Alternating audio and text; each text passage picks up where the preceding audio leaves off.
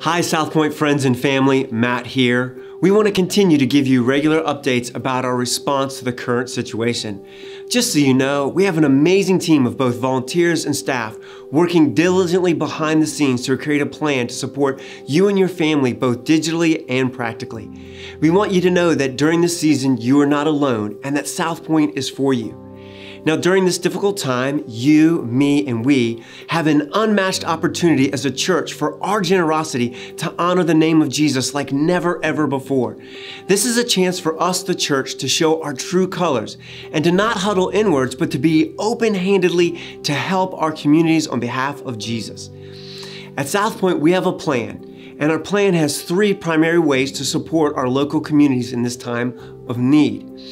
The number one way is that we'll work through our current ministries that support the under-resourced and the vulnerable. We will designate funding to our after-school program community in Colony Square.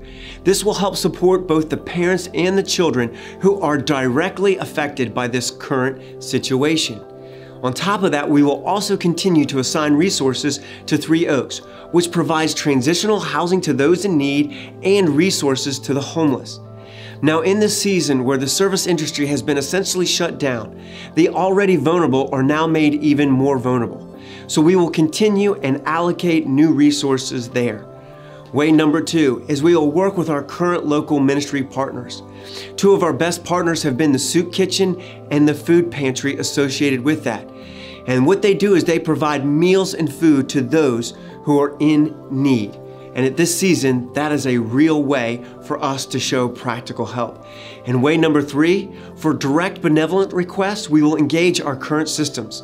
Listen, we have a long-standing partnership with Hope of Southern Maryland. And what they do is they provide financial support to people outside SouthPoint's immediate community.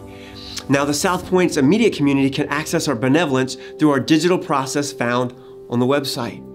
Again, it's a privilege to be a part of such a generous and giving community. We understand in this season that there may be lots of good ideas. However, we want to be wise and good managers with the sacrificial giving of those who donate. SouthPoint has a full-time cause and care pastor. Her name is Paula and she rocks. She's been actively engaged in our local communities for almost a decade. And with her input, it has helped us direct the dollars where they'll have maximum impact. Thanks for the intro, Matt. Hi, friends. I love our church, and I love how we come together in times of need. 1 John 3:17-18 says, "If someone has enough money to live well and sees a brother or sister in need, but shows no compassion, how can God's love be in that person? Dear children, let's not merely say that we love each other. Let us show the truth by our actions." I'm so thankful to be part of such a generous church family that always goes above and beyond when asked. I'm also thankful for the partnerships that we have in our community that allow us to be the church Monday through Saturday. It is our initial goal to resource our existing outreach partners first as they seek to serve those in need. So please help us make sure that our Colony Square after-school program and Three Oaks Center families receive weekly food bags with staple groceries needed. We are so appreciative that the summer food program will be providing meals to those 18 and under who can get to the designated locations. But we want to ensure that those who are unable to make it to those locations or those who do not have school-aged children are still being cared for. We would also like to make food donations to our partners at St.Mary's Caring Soup Kitchen as they continue to serve bagged lunches Monday through Saturday. And we want to help restock the food pantry at Good Samaritan Church in Lexington Park. If you want to help in this way, please drop off your donations at the SouthPoint offices in Leonardtown Tuesday through Friday between noon and 5 p.m. You can find a list of requested items in the link below. If you're not comfortable shopping and would rather give monetarily to supplement these endeavors, you can give online at the link below. Just choose the COVID Relief Fund option from the drop-down menu.